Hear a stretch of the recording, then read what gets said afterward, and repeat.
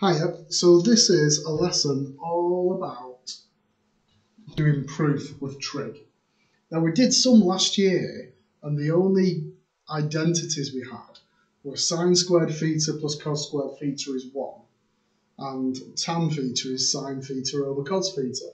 But now we've got all these to work with. So there's loads of them, there's your double angle formulas, there's just using the compound angle formulas, what they call the addition formula here. You've got all your reciprocals, your cosec, your sec, your cot. And then from sine squared plus cos squared is 1. You've also got the 1 plus cot squared and the tan squared plus 1. So it looks a little bit messy. So let's have a look what advice we've got here. So it says, choose the most complicated sign to start with. I'd add to that, if you can make a fraction, do it. So if you've got something which has got a bit with a fraction, if you can combine a fraction, that's always a good one to start with.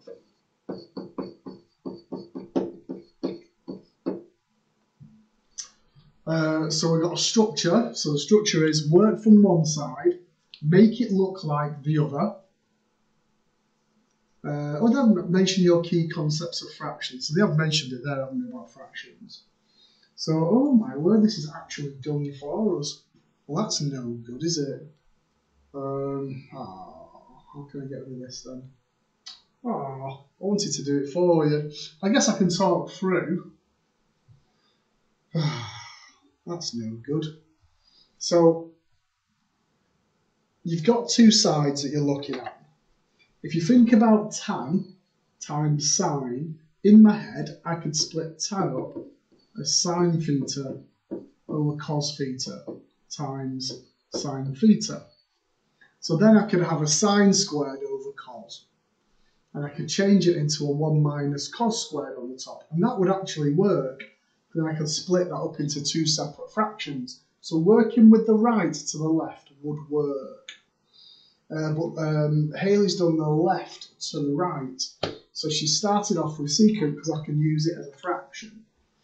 So I've got my 1 over cos for secant minus cos. And then I've combined it as a single fraction. So I've multiplied this second fraction by cos theta over cos theta. So I've got a cos squared. And then the top line becomes a sine squared. And then it's split up. So you can see the idea what I was talking about, it's just been done in reverse. There. And you've worked your way down to the other side, to what we want. So here's our right hand side, here's what we've got. Now what I tend to do as well, you've started off with one side, you've worked to the other side, so then now I need like a little conclusion on the end. So therefore, sec theta minus cos theta is identical to tan theta times sine theta.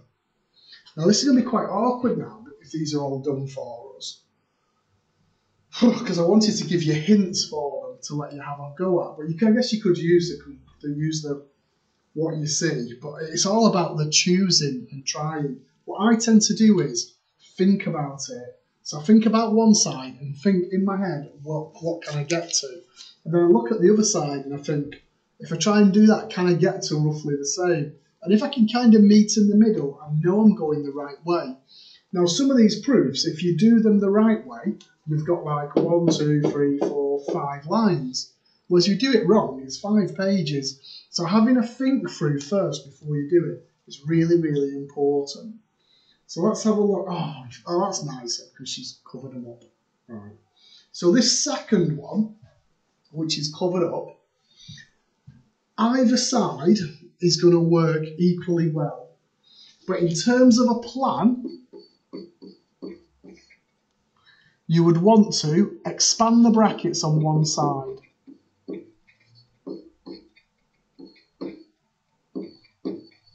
And you always just work with one side.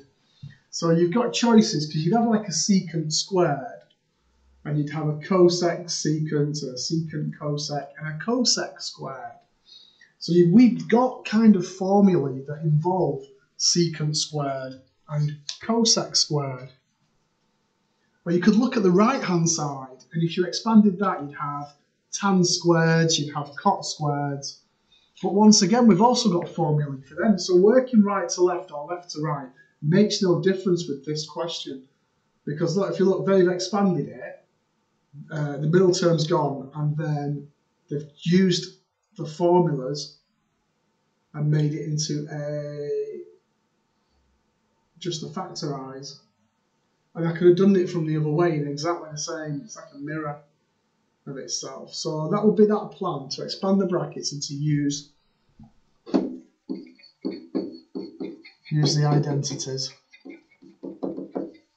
and then factorise. There's a difference of 2 squares. If you look, they're both difference of 2 squares, both sides.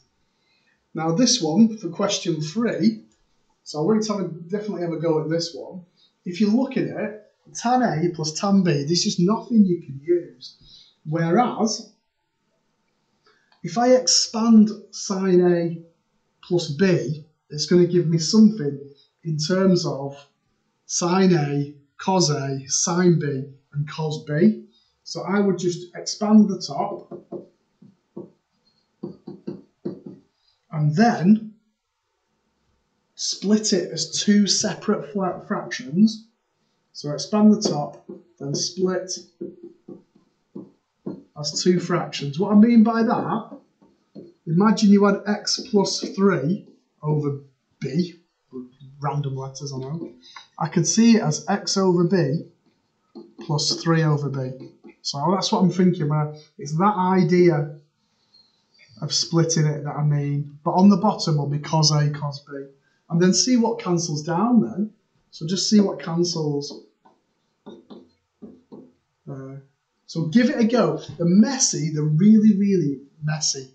But they're also algebra. So it's one of them ones where you just have to take your time and plod through it.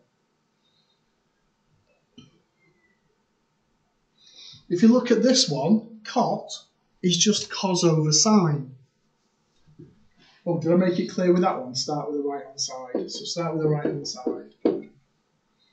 With 4 for cot, it's just cos over sine. It's not very useful.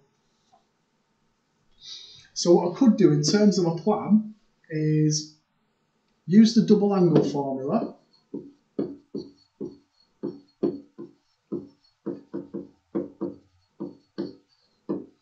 Now, if you think about what's happening on the top, you have a 2 sine theta cos theta, and you're aiming towards just cos theta over sine theta.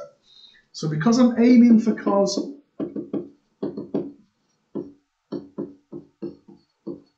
theta over sine theta, but I'd have a cos theta sine theta on the top, what it makes me think is I want something with sine theta on the bottom.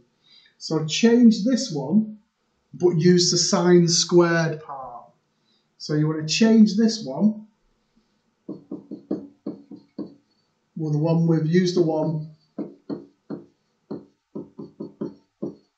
with sine squared theta in it. And that should, with a little bit of algebra, should work out. So that's kind of like hints for that one. I'm not going to give you any more hints. We'll do loads of these in class.